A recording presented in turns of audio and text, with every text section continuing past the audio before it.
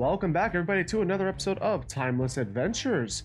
And today we still have a lot of work to do. I know last episode we finally moved into this jungle, and it is beautiful. Just look at this. Nothing is greener than having the jungle grass all over the place. It's just let's just take a look. And then I have this. Look at this.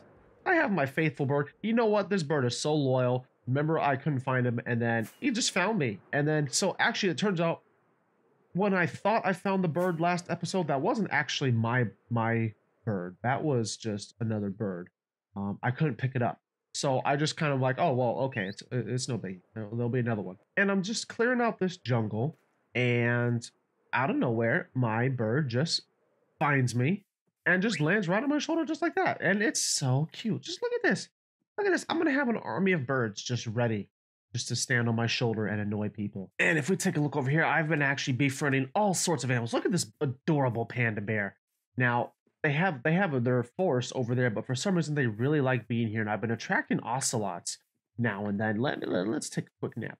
As you can see, I'm back to basics. I'm sleeping outside under the stars with nothing but this massive, not even massive, chest monster. I say not even massive because it could be much more massiver. I mean, well, we have shulker boxes and shulker boxes and shulker boxes. This is almost my whole storage. Most of it. We still have like bits here and there over at the original base, but we most of it's here. And I realized the plan is I was going to, I mentioned last episode, the center of the base is going to be a storage. Now, what I want to do is I want to have a shulker box loader storage with, one chest of space because it's going to fit 27 shulkers, which is a lot of items. So, but I was going to start it right here, which isn't realistic because I was going to go out in 4 directions, this way, this way, this way, and this way. That's not very realistic because that river's right there. So what I'm going to do is I've been actually clearing some out already. We're going to take out this area. We're going to not go into the bamboo forest. We're going to take out some more space right here. And I think what I'm going to do is maybe dig down a little bit into the trenches. And we're going to have the center. We're going to have a center circle, which is going to be a clock of sorts. And then that's going to be the beginning of the base, and it's not going to be my automatic storage. I'm going to just have something for now, but it's going to be part of the mega base, of course. We're going to have something right here, and it's going to branch off in all 4 cardinal directions for the storage. It's going to be a massive redstone project. And so we have to fill this in, take out some trees, and get started on that.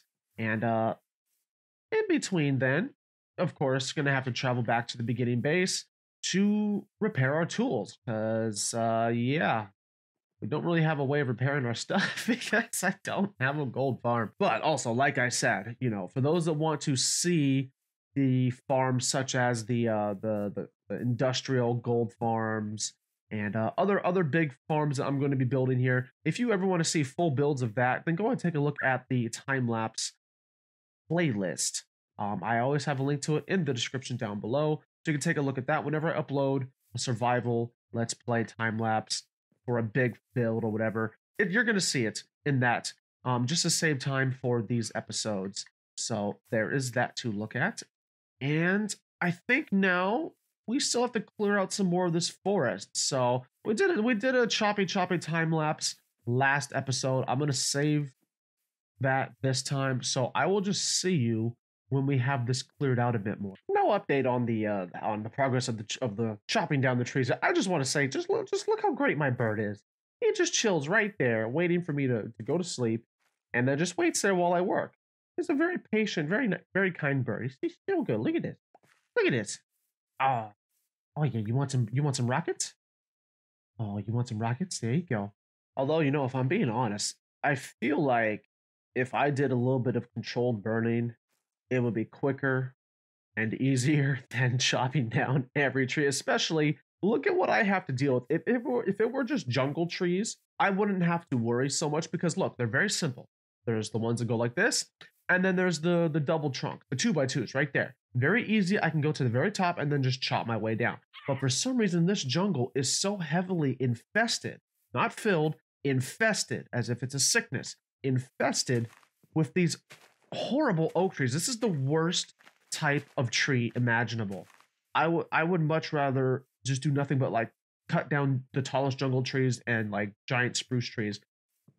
I would rather fight the dragon without any armor before I take down these trees. I've done so many of these, and it's like it's so awkward because I have to chop right here, then I have to climb my way up, then I have to break a bunch of leaves to get all the pieces of logs that are hidden. Like look at this right here. There's one hidden. There's some stuff hidden over here.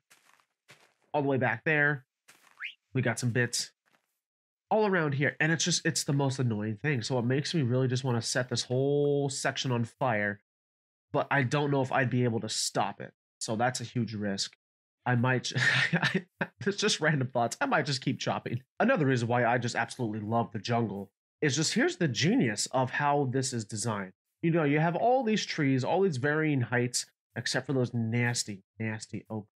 But you got the jungle trees all over. Just, you know, some of them up there, some of them down here. And then you got these small little jungle bushes. It's just genius. And then you get the annoying part is having to get rid of them because this is like one block for, you know, just one log.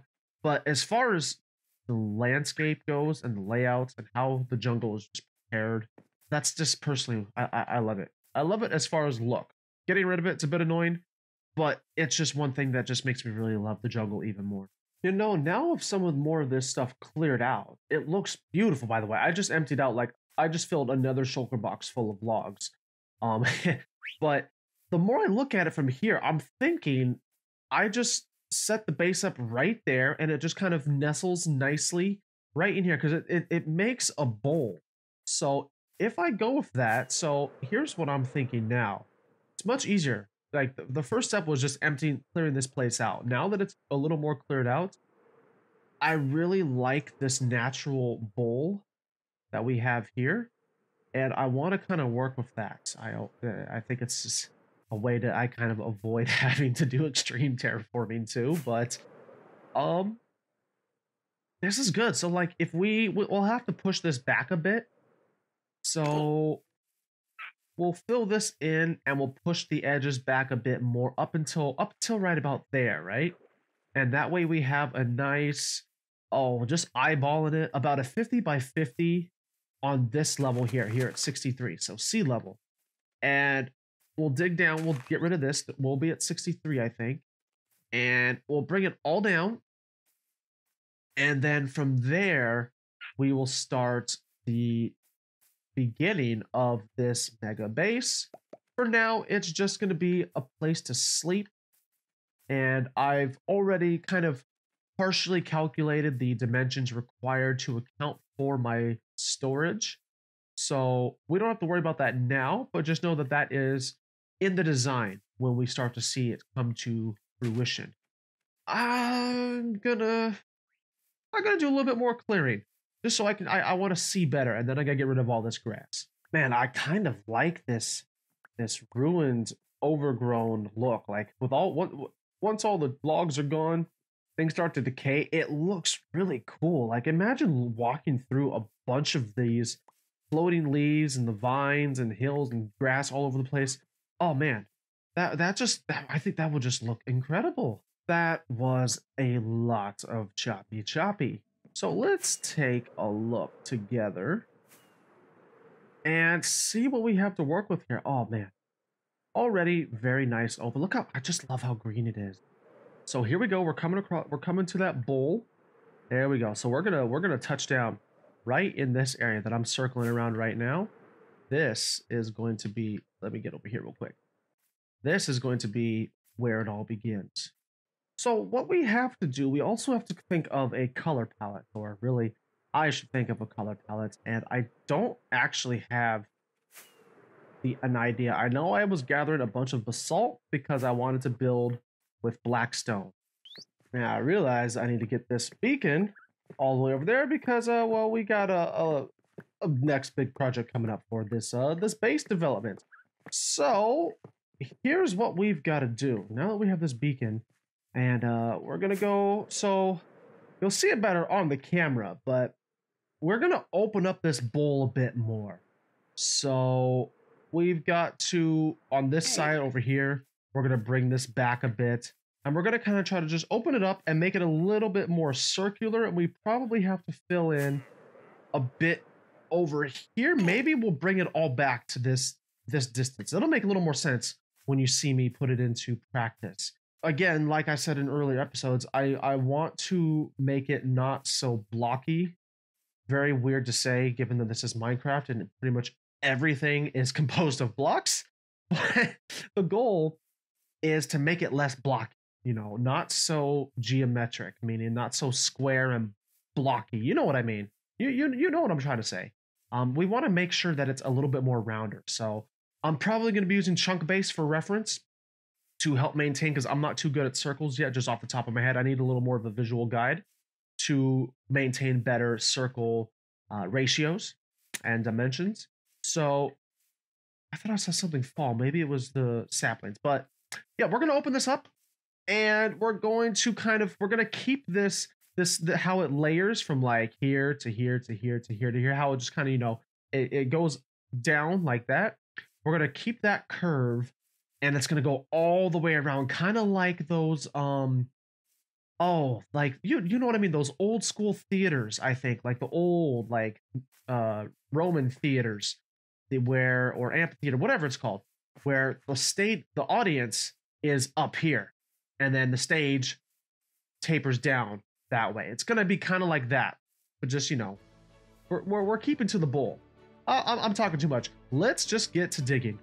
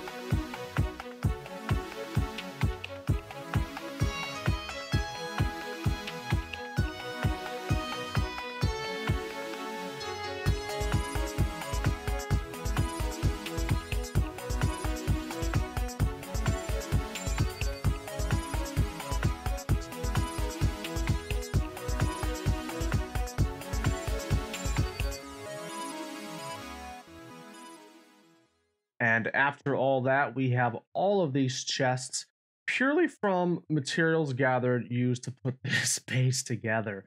Um, I spent in creative about a good 4 hours kind of conceptualizing what I wanted to do. You'll notice in the time lapse, I kind of started something and then I ended up actually changing it and redoing. I redid all of the wings and then I redid all of the corners.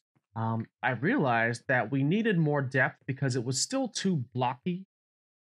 And remember, I said I wanted to try to not be so blocky. And I started remembering what Green said about having depth in your build and not making things so flat. So then I was like, you know what? What if I use walls? and it just adds that little extra dimension. And I thought that was really, really cool. I added some of this. I used that lighting technique and lit up here. So this is purely aesthetic. We don't actually need these. It's just there, keep things lit up, because this whole ground is lit because of that lighting trick.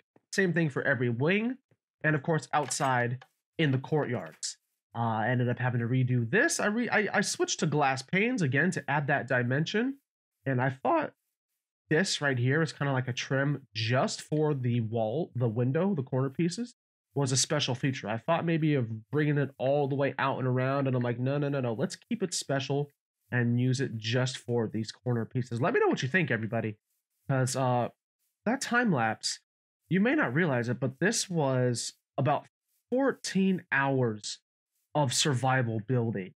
And it took me over the course. This has been working. I've been working on this over the course of over a week, spreading out my build time for about a week and about 14 hours total. We got this massive chest monster here. We got to work on over the course of a week.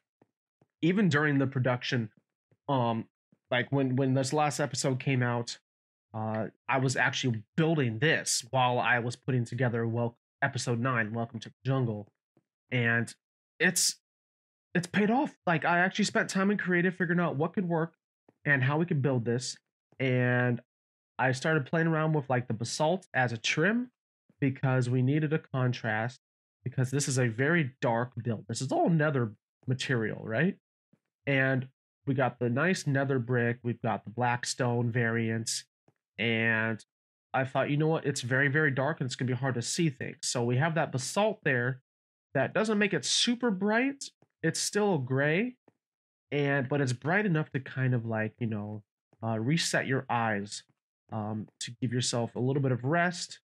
And we of course got to change. I had to change the trim right here from black stone brick to polished in creative, because I'm like, this blends in too much. Let's kind of change things up a bit.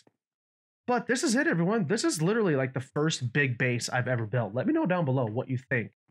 I took a lot of time putting this together, and I'm very, very happy with the results. I wanted to do something different for here, like some sort of piston door, but it would just look weird having this, like, because I'd have to cover up the redstone, and it would take up a few more blocks than I would like, as well as some space on the outside. So I decided to go against that and sticking to the nether theme.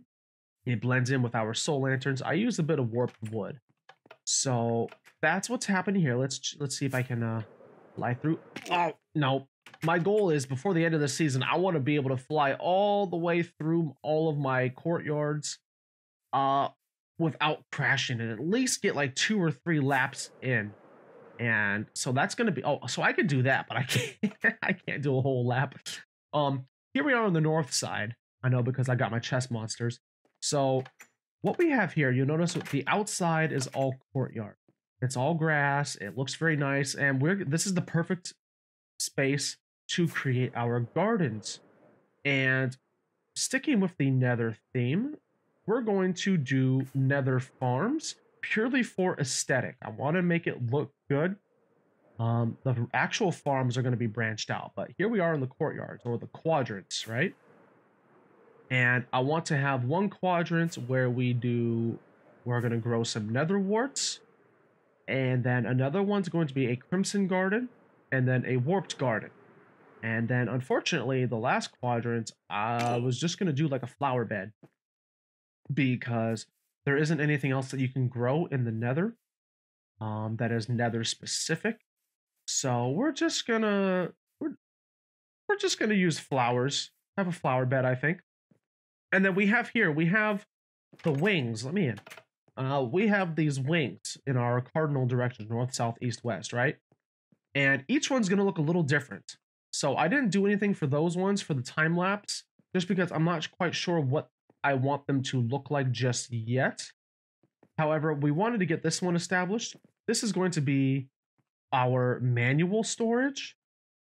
Okay, we're going to have our shulkers and our double chests and all that stuff. It's going to look similar to the one at the old base, except it's time to sleep. Anyway, we're going to have our manual storage here, and then we're going to have another one's going to be like horse stables, And because they can't get out just yet, um, we're going to whichever wing ends up being the horse stable, we're gonna actually burrow out like 20 some blocks, decorate it all up, light it up, and then have it come up out of the ground, away from far away from the circle. And that's gonna be the way the horses get in and out. And then we'll just have them, leashed up with leads. And then we're gonna have, let's get over here. It's very spacey, so I can fly around. It's very important that I can fly around in my own house. And then the next one's going to be just animal farm. We're gonna have ourselves some cows, some sheep, some pigs, and chickens. Chickens, maybe. Not for anything important, but just to have them. And because this is a jungle, they're a little bit harder to find. So we're gonna have to do a little bit of adventuring for that. And then another one, the last one is going to be it's going to be a nether room. Literally a nether room. I mean, very horrible joke. I know. I'm gonna turn this into like a nether room, like a portal with like, I don't know, crying obsidian, bits of gold here and there. If we can get a zombie pigman in here and then I can trap him, name him, and hope he doesn't despawn like Wilbur did, and also like my skeleton horse Durnavir did at the starter base. RIP, press F for respects. He is also gone because realms. Hopefully the zombie pigman doesn't despawn after being named and being stuck in a spot that they can't despawn from. But this is Bugwreck, this is realms. It may happen. We'll have them standing guard. They can't grab items because they're not piglins, unfortunately. So we'll just put some armor stands here with some gold and have them hold some nether stars and wither skeleton, something. It's gonna look cool. It'll look really cool. And then this big empty space right here is pretty much the living room. For those that don't know how yurts work, this is pretty much your yurt. It's just a big open space, no walls, no doors. You just have one room here, one room there, one room there. You set it up however you want. You can put up like little like those wall divider things. However you want to do it. I'm gonna have a big open space. The center is probably gonna be like, I don't know, like a giant map of the area, and it's pretty much just gonna have bedroom here. I mean, I'm not super good at interior decorating, but we'll come up with something as time goes on. I didn't even tell you the best part of this. So you notice how we have those wings, right? The cardinal direction, north, south, east, and west, right? Now, while one of them is going to be for like a horse stable for them to come in and out. Also this very center, we're gonna cut this open, and I'm gonna put in like another circle. We're gonna bring it up, have like maybe a platform or some sort of watchtower or something. And that way I can just fly in and out from anywhere and not have to worry about going into these little spaces right there. I could just fly right in and boom, I'm already in my house. Down below the first floor, we're going to have the automatic storage.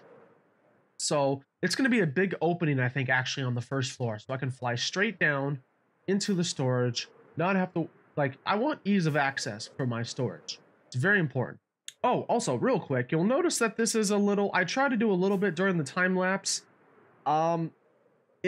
It was just a ring, and it's really weird. So I'm gonna take some of his dirt. We're doing a little bit of like unofficial trading with each other. He needs a lot of stone. I need a lot of dirt.